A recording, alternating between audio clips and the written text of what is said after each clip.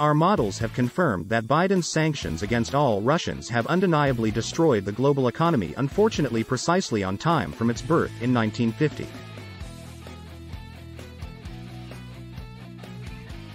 Our capital flow models have confirmed that there has been an unprecedented cash outflow from China following Biden's sanctions.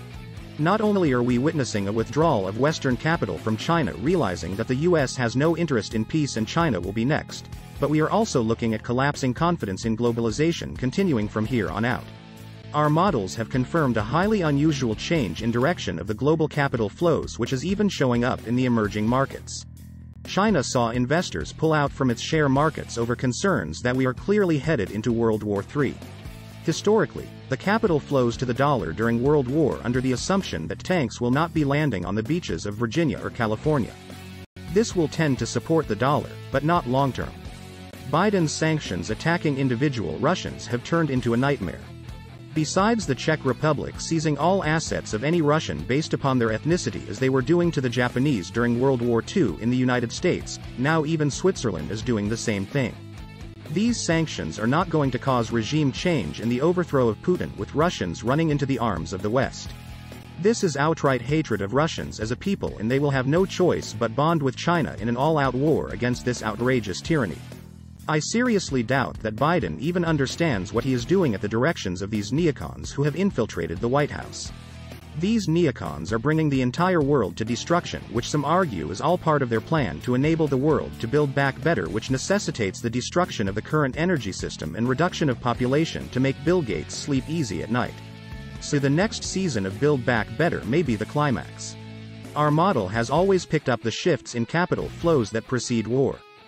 This time we are witnessing outflows not just from China, but also from all emerging markets on a scale that is simply unprecedented. The timing of outflows is clearly linked to Biden's unprecedented sanctions against the Russian people, not just Russia itself as a political state. This has never taken place in history before, with the single exception of the US sanctions imposed on Japan and the freezing of all their assets in the United States which preceded Pearl Harbor. It pains me to have to even write this today.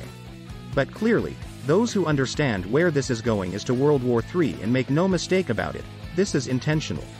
Even the official data has revealed that foreign investors have sold a net $5.5 billion of Chinese government bonds in the last few weeks.